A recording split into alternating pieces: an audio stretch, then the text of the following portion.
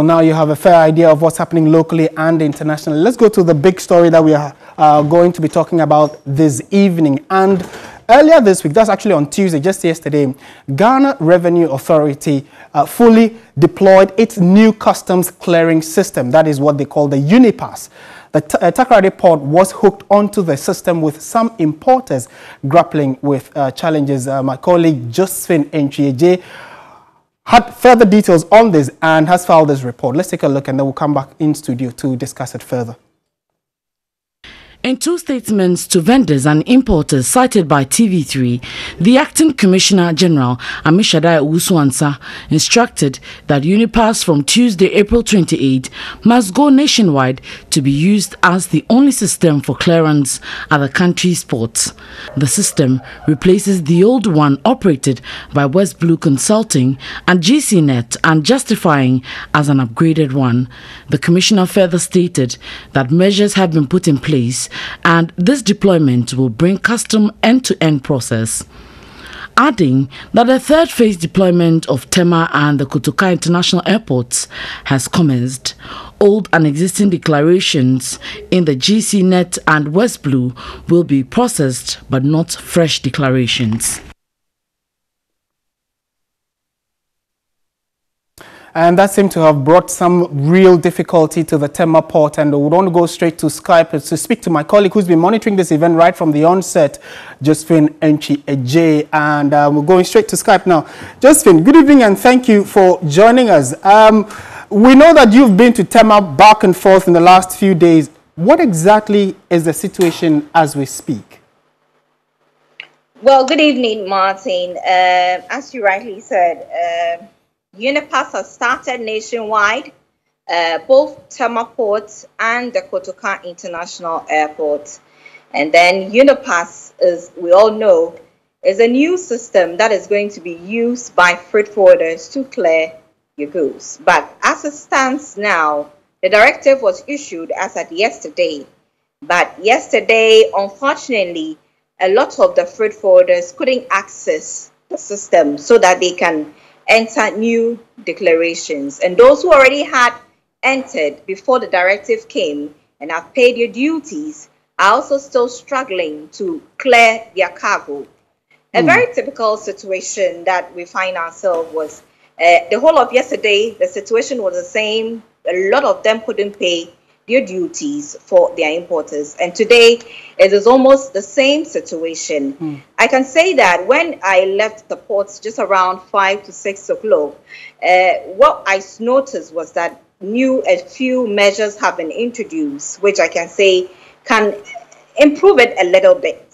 That is, officials have introduced a way of a manual system so that in the meantime, at least they'll be able to clear a few of the backlog. Because when I visited the Terminal 3, the new port, that's the exit gate of the port. When you have done everything and your cargo is on your articulator truck and running out, okay, that is where you exit out. But when I went there around 5 to 6, you can see, Martin, a whole queue of articulator trucks which are queuing. I mean, for them to be exited. In a normal process with the GCNet and the West Blue system, it's just a click of a button, and then they are checked, they are scanned, and then they are checked, and then the custom officer goes through the waybill, and then the truck moves out, the importer steps out because the person has paid all the duties. But today, it was like a one-on-one basis because it's a manual process now for these trucks to come out. And you can see it was just a whole mess. But Josephine, you know? I mean, this is quite an unfortunate development, but can you help us with a background? Why are we now on a new system, the Unipass system, and why did we decide to leave the old one, which seemed to have been working, and go to a new one, which is now giving us problems, for which reason government says, okay, you know what, let's go back to GCNet or call GCNet to come back to help us through this. Why have we changed the system?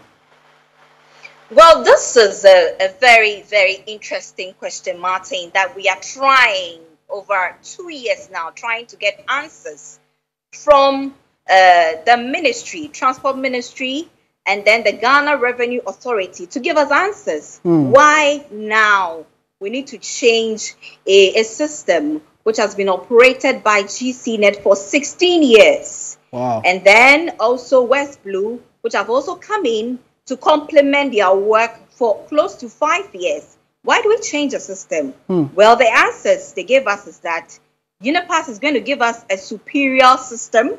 It's an end-to-end process. When it is say an end-to-end process, it means that, well, the importers start the process from click of a button from A and move to Z, and then you are out. But with the old system, when you are starting your clearance, the pre-arrival and the pass is, you do it through the GCnet process. Right. And that ends there. It's an online basis, but it's been divided into two. Okay, so you go to the GCnet, and then the GCnet forwards you to Unipass to forward you to West Blues, and then you end your process. So then we have two vendors on one stream of system. Okay. But this is a situation. Government says, okay, well, I want to increase revenue, tighten the loopholes, and make sure that I get a superior system whereby there will be no need to handle two vendors. I want one vendor. Right, Martin. Right. Oh, okay. So that's a good background you've given us. You also mentioned in your earlier submission that the Kotoka International Airport has also been added, and they also are now part. It's not just the Tema port or the Takoradi port, but Kotoka International Airport as well. What can you tell us about the airport? Right, Martin. So the KIA was also has also been affected. I checked there as well. I spoke to a few freight forwarders who work there, and what I gathered was that, well, cargo planes have arrived. Right. And that's where they pick their cargoes and then go on. But it's still the same story. Okay. Unipass is not working there. So it was also the same. They can't access, they can't pay duty. So the system that is used at the port is the same one, of course, they are all port, Tema Airport, and then, you know, Seaport. But are you saying that the system used at the various ports is the same one being used at the airport? And because the airports, the seaports are having problems, the airport is also having a similar challenge? Yes, it's the same system. So it runs through the whole nation because it has been deployed for the whole nation. Right. Takoradi uses it. Takoradi started 1st April, had challenges, grappled it through within 3 days, and then they were able to solve it. Okay. Okay, so Tema is also going through DS. The only worry for freight forwarders and most of the business community is that, you know, Tema is the business hub. It is the basket, the revenue basket for the country. Okay. And then the Tema port handles close to 4,000 cargo within 3 days. So if you look at the volume of cargo that goes through the ports, what the freight forwarders were actually saying was that the best idea or the best move was to pilot the project, pilot the system, and test how the viability of the system there before fully deploying it to such a very busy and critical point for the nation. Because now, as it stands now, KIA, Kotoka International Airport, is the same situation. Tema is also in the same situation. We're just hoping, because in the morning, we had a circular from the okay, unfortunately, the line seemed to have, the Skype seemed to have frozen. We'll try and reconnect with my colleague Josephine Mcheje, who's been following the developments at the Tema port and was helping us understand what the current situation is. We are told that some importers and even exporters are struggling to, you know, clear their cargo from the port, and has given reasons why. Even mentioned that the airport is also having similar challenges. We were told there was a meeting today between the Ghana Revenue Authority and government. Let's go back to Josephine to find out what outcome was arrived at that meeting. Josephine, thank you for joining us again. There was a little disruption there. Earlier today, we were told that there was a meeting between the Ghana Revenue Authority and government. What can you tell us happened after that meeting? And GCNet, I beg your pardon. Okay, well, so the meeting was a closed door, actually.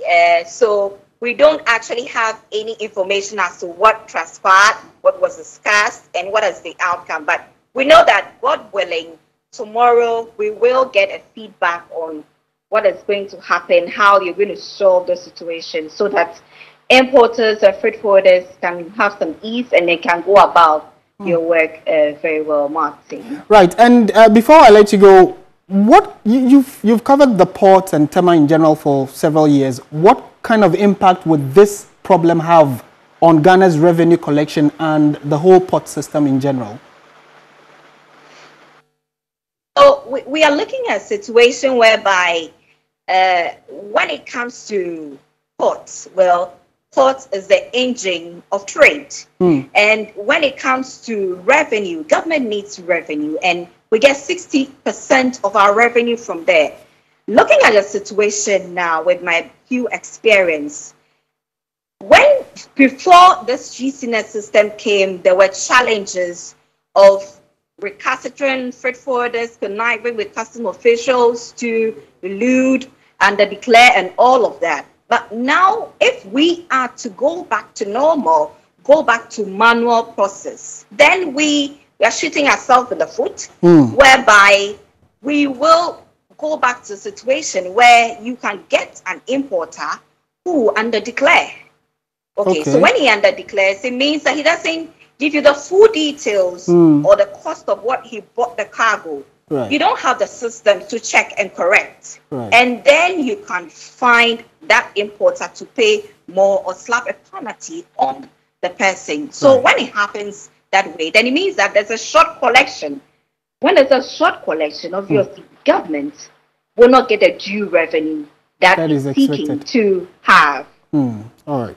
Thank you so much for helping us make sense of the entire problem at the Tema port and other ports in the country. Josephine Ncheje, my colleague, helping us understand what's happening in our subsequent bulletins, hopefully from tomorrow. We'll give you an update of what transpired at that meeting which took place between the government and also GCNet, and give you further details as and when they become available. Josephine Ncheje, thank you very much for joining us. This is The Stands on TV3. We'll be back shortly. When we return, we'll be taking you to social media field and speak to two of my colleagues who have been working on our portals. I'm sure you've been interacting and engaging us on our various social media handles. In the period of COVID-19, when we